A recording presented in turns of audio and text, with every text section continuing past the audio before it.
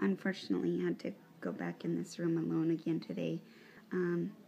But I can't decide whether that's because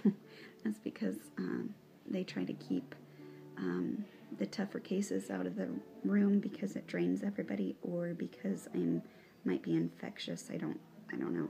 But anyway, things are improving today. At least there's breaks where I go from fever to chills instead of just straight fevers with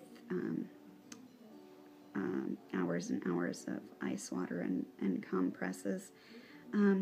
But yesterday we did find out that there was an acute brain fluid infection and down my spine. Calzada was flabbergasted at the conclusion of my hospital saying that my symptoms were an anxiety reaction.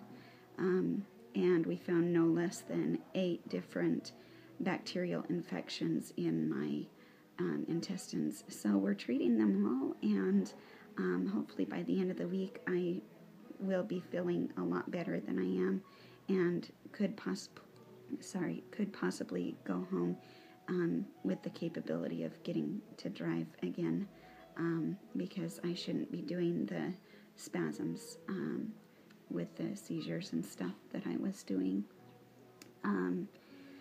So I'm just continually continually hoping for more and more improvement, and I'll get in touch with you again. See ya.